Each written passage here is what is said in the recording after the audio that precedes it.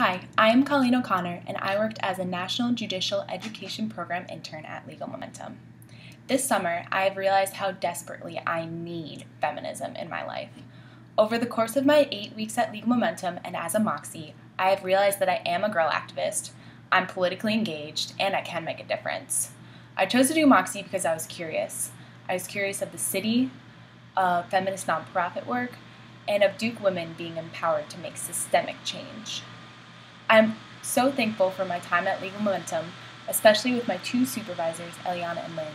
I'm so proud of Eliana for her ability to dive into her first professional job as a college graduate, immediately grasping the reins as a leader.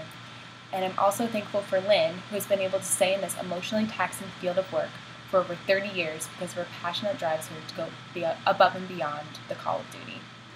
Because of Moxie, I've been humbled by my privileges, challenged to lean into the discomfort of embracing my privileges in race, in sexuality, and in class.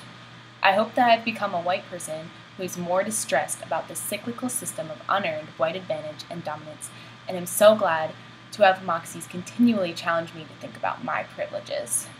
I also want to give a special thank you to Ada, whom I feel I am forever indebted to, for giving me the confidence to see my own leadership potential.